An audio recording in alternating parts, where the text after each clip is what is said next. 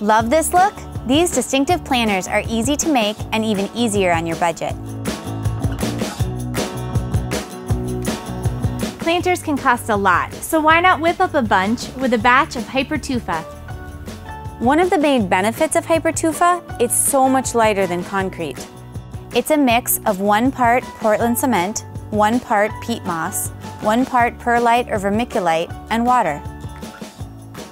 When you're mixing, make sure you wear a mask, and you definitely want to wear gloves.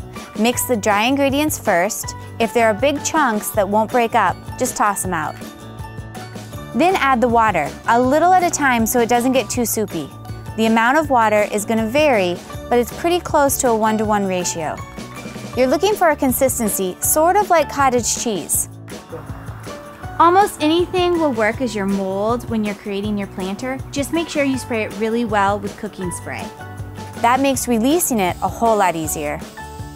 Press the Hypertufa into the mold. If you want a more finished looking center, use a smaller container inside the larger one, but be sure you spray the outside of the smaller container with cooking spray as well.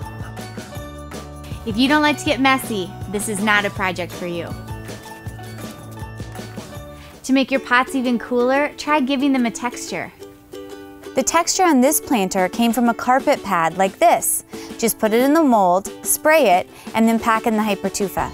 This texture, bubble wrap. Once your mold's all packed, tap the outside with a rubber mallet to release any air bubbles. Then cover the planter with a plastic bag for at least 24 hours.